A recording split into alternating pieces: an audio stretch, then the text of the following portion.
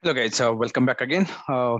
Again today in this particular demonstration, I'm going to show you how you can set up your own lab exercise, how you can set up your own lab environment on your own laptop or desktop. In my previous sessions, I explained about a rack setup with the ASM grid infrastructure installed using grid user. It's a 2-node rack. How you can download this one and then how you can set up your own lab on your laptop or desktop. I explained that. And also I explained about a 2-node rack setup with ASM grid infrastructure installed with your grid user and then database created with your Oracle user. So this is a ready lab. That also I explained how you can download this and how you can set up your own lab on your own laptop or desktop. In this particular today's session, I'm gonna explain about this third one, the rack setup with your ASM cluster setup and then the database ready setup using Oracle user. So Oracle is a single user who is gonna where we have installed ASM and database using that Oracle user. And these three are all like ready lab machines. All are like 2-node rack machines, 2-node clusterware rack setup readily available on our Google Drive. You just need to download them, and then you just need to use your Oracle VM VirtualBox, and then you can set up your own lab. Just need to click on this one and then directly download it to your local desktop or laptop. I already downloaded just to avoid the time delay. So rack setup with ASM and database configured with the Oracle user. So just need to download that one. Once you download is done, just extract that one. Extract here. The moment you extract it, you will get this rack setup, and then go inside that, and you will have this disk 1, disk 2, and disk 3, and then disk 1 underscore disk 1 and that 1 underscore 2 and disk 1 underscore 3. These 1, 2, 3, these three are like 1 GB each disk. You can see like this is 1 GB disk, and this one is like another 1 GB disk, and this is like another 1 GB disk. Combining all these three disks, I formed OCR disk group, and then this is my 20 GB disk where I formed my data disk group, and then I have one more disk called disk 3, which is of 10 GB disk. With that, I formed my record disk group. So these are your shared disk between your both the nodes, both the rack nodes. I have Oracle Lab 1 and Oracle Lab 2. Those are like two of my rack nodes. And then both the rack nodes are like having this common shared disk, so that you can create your own disk groups, right? Like, by using this disk 1, 1 underscore 2, and 1 underscore 3, combining these three disks together, I formed OCR disk group to store my voting disk and OCR file. And then this disk 2, which is 20 GB disk, I created a data disk group from this one. And then this disk 3, which is of 10 GB disk, I formed a record disk group using this disk group, using this disk. So these are your common shared disk between your Oracle Lab 1 and Oracle Lab 2. Oracle Lab 1 and Oracle Lab 2 are your two of the cluster nodes. So once this unzip is done, right now Oracle Lab 1 is going on. After that, it will unzip that Oracle Lab 2, and then we can quickly set up the lab using your Oracle VM VirtualBox.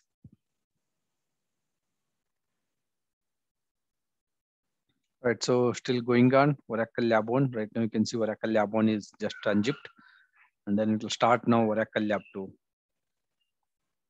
That's your second cluster node. Right, you can see your Oracle Lab 2 is getting unzipped here now. Once that is done, we can ready to set up our lab. Right, it's almost done. Unzip is almost done. Yeah, here you go. You got all the shared disk. You got your Oracle Lab 1, Oracle Lab 2. Let's go ahead and copy this path where you unzipped. Just copy that path. Go to your Oracle VM VirtualBox. Click on this plus button or go to this machine. Click on this add button here, and then go to that particular path, and then you can add your Oracle Lab 1, which is this blue color here. Select that one, open, and then similarly machine. Click on this add button here, and then go to the same path where you unzipped. And then you will get this Oracle Lab 2, again this blue color one. Select that Oracle Lab 2, open here. The moment you add it, your all the disks are like inaccessible, because these will be pointing to your the source where you created these VMs, right? It will be pointing to your that source path. So what you need to do, you need to click on this, just remove all of them. Just go to here, and then choose this like go to this Oracle Lab 1 setting, and then remove all of these 3 disks, 5 disks, whatever you are seeing it here. Go to your storage, whatever this 5 disks like inaccessible. Just select here, remove, and then remove, remove, remove, remove. Like you can remove from all of those 3 disks, and then similarly from your Oracle Lab to also settings, and then storage, and then remove all of them. 1, 2, 3, 4, 5. Like all are removed now. Just save it now. You removed all the disks now, and then go to your file here, virtual media manager, and then again these all these are community accessible. Just go ahead and remove them. Okay, remove them, and then remove here, and then remove here. Okay, this one remove here. Like right now you removed everything, and then these are like not needed. Just go ahead and remove these two also. This one and this one, just remove them. Right now, you got your Oracle Lab 1 and Oracle Lab 2, and now you can re-add all those disks. Whatever disk you're seeing, these 5 disks, you can re-add them by just clicking add button here. Add button, and then go to that path, and then you can add disk 1, and then again add your disk 2, and then again click add button, and disk 3. Again, one more time, click add, and then your disk 2. Once again, add last disk as your disk file. Like you added your, just expand here, you added your all of the disk here, and then just make sure that these 5 disks, whatever you added, should be in shareable mode. Click here, shareable, apply. Second disk, make it shareable, apply. And then the third disk, make it shareable, apply. And then your disk 2, make it shareable, apply. And then disk 3, make it shareable again, and then apply. So just verify once again, disk 1 is shareable, disk 1_2 is shareable, disk 1_3 is shareable, disk 2 is shareable, and disk 3 is shareable. All are shareable, and then close it. So once you do that one, next go back to your Oracle VM, Oracle Lab 1, go to settings. You can add the disk back again here. Storage, click on this controller SATA, click on this plus button. You can add all of these disks. Disk 1, and then plus button, disk 2, plus button again, disk 3, again plus button, disk 2, and then disk 3. So all 5 disks are added here. Click OK, and then go to your Oracle Lab 2, again setting, and then go to your storage again here. Go to this controller SATA, and then click on this plus button here, and again you add it your disk 1, again disk 1_2, and then again plus button, disk 1_3, again plus button, your disk 2, and then again plus button, your disk 3. So you have to add those 5 disks back to your Oracle Lab 1 and Oracle Lab 2. Click OK, and then now you can start your VMs. Your Oracle Lab 1 is here, and which is getting started now. Right, your Oracle Lab 1 is getting started here. Similarly, go ahead and start your Oracle Lab 2 as well. This is your Oracle Lab 1, and then this is your Oracle Lab 2.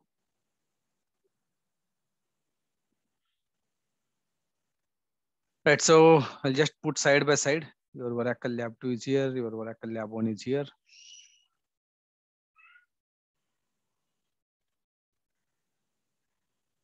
Right, your Oracle Lab 1 and Oracle Lab 2 both are getting ready here. Right, so your Oracle Lab 1 is ready. Right, you can log in with Oracle user or Malik user, or you can log in with your root user using the password provided. Right, so log in here, and again similarly your Oracle Lab 2 as well. Just log in with your root user or Oracle user or whatever the users you have available with the valid password. Right, so once you logged in, just open your terminal here. Okay, this window, if it's not fitting here, you can just click on this view button and then click on this auto resize display. The moment you resize display, automatically your display will be set here. The moment you make it maximize, automatically your display will be like maximized. Make it minimize, automatically your display will be like minimized here. Same thing with your Oracle Lab 1 as well. Like if you make it maximize, and then again go back here, view, and then auto resize guest display, automatically it will set your display here. And make it minimize, automatically your display will be set here. Right, so you can modify whatever you want. Just make it maximize here once again. Right, so now you can minimize once again. Your display will like auto adjust automatically. Just do ps-ef grep smon, and then you can see your ASM on started here. Go to your Oracle Lab 2. Again ps-ef grep smon, your ASM is getting started here, and then do ifconfig here. And then the moment you do ifconfig, you see a lot of IP addresses and all those things. The very first interface, that ENP0S3, the IP address is 192.168.1.28. Just copy that IP address, and then you can connect using that IP address from your PUTI session. Similarly, on Node 2 as well, ifconfig. Go to your first interface, that ENPS03, that 192.168.1.129. These are the two public IPs. You can use them for accessing these VMs you are using your PUTI sessions. I'll just connect with my PUTI session here, and then click on this session, SSH 128. Right, you can see it is asking for login username, root, and then password. You can use Oracle user or that Malik user, whatever password, whatever user ID and password, you can use them. Just do ps-ef grep smon here, and you can see your ASM1 is running, your RAC DB1 instance is running here. And similarly, connect your second instance. That's 129 is the IP address for that second node. Like you can see 129 is the IP address for that second node. Go to again mobile xterm, click on this session, SSH, and then 129. Again, it's asking for root username or Oracle username and password. Log in with your root or Oracle user. Right, so you connected to your second node here. Do again ps-ef grep smon. You can see your ASM2 is running here, RAC DB2 is running here. So that's the simplest way you can make use of these ready labs, and then you can set up your RAC setup in your laptop or desktop within few seconds, and then you can use them. So if I do .ynv and then set the environment to my plus ASM, CRSCTL stat resource -t, and then I can see all the cluster resources are up and running here. And then you can do CRSCTL stat resource -init. All your cluster daemons, you can see all your cluster daemons, your ASM cluster interconnect, CRF, CRSD, CSSD, CST monitor, CTSSD, diskmon, EVMD, and then GIPCD, GPNPD, MDNSD, and storage. All these cluster daemons are up and running here. And then even you can log in with that particular, if you can check your etc Vara tab, and you can see your ASM is set here, and then your RAC database, the moment you do ps-ef grep smon, your RAC database, RAC CDB2 here, and then on node 1, again do ps-ef grep smon, and you have RAC DB1 here, cat etc Vara tab, and then you can see your ASM is set here, and then your RAC DB Oracle home is set here, and then you do again ps-ef grep smon, and then your ASM and Oracle both are installed with your Oracle user. Now log into Oracle user, and then they set the environment to your RAC DB1 .ynv, and then set the environment to your RAC DB1, and then do srvctl status database -d RAC DB. And then the moment you run the status using srvctl, you can say RAC DB1 instance, RAC DB second instance, both are running on your Oracle Lab 1 and Oracle Lab 2. And then even you can connect to your database, and then you can do any of those operations. Select name, comma, open underscore mode from VDAL database. So your RAC DB which is in read-write mode. Even you can set the environment to your ASM .ynv, and then you can set the environment to your plus ASM1. Either you can work on node 1 or node 2, because this is the RAC database, you can operate it on many of the node. And you can do SQL plus /ASM. So you can connect your ASM instance using sysASM, or you can use ASM CMD -p, sorry, ASM CMD -p, which will go to your ASM command line, and then do LSDG. And you can see your data, OCR and RICO. So OCR is 3 GB disk, which will be like 3 GB disk group. OCR is a disk group, which is like made up of these 3 disks, 1 GB, 1 GB, and 1 GB. Disk 1 and 1_2 and 1_3. Using these 3 disks, we created our OCR disk group, which is of 3 GB.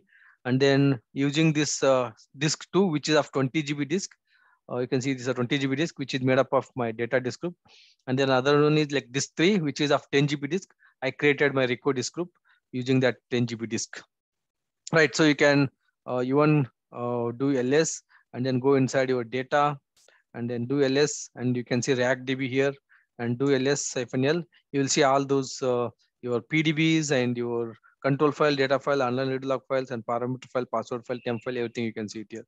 Even you can go to your plus RICO, and then ls. You have like you are in now RICO disk group, and then go inside your RAC DB here, and then do ls-l. You can see your control files, your online read log files, all those, whatever needed, everything you can see it over here. And now I can exit here. And one more time, I can set it back to my RAC DB1, and then SQL plus slash as sysdba, and then you can do show PDBs, and you can see one PDB is already installed with your RAC DB. So it's a RAC DB with a container database. So you can create your n number of PDBs inside that, and you can do operations, and you can do any of the lab exercise using these ready labs, which are readily available in our Google Drive. So that's a simple introduction about the lab. Any of these lab, you can use them, and then you can practice it on your own laptop and desktop. All right, guys. So that's a quick intro about our labs, and then we'll see you in our next topic with the next content. Thank you, guys.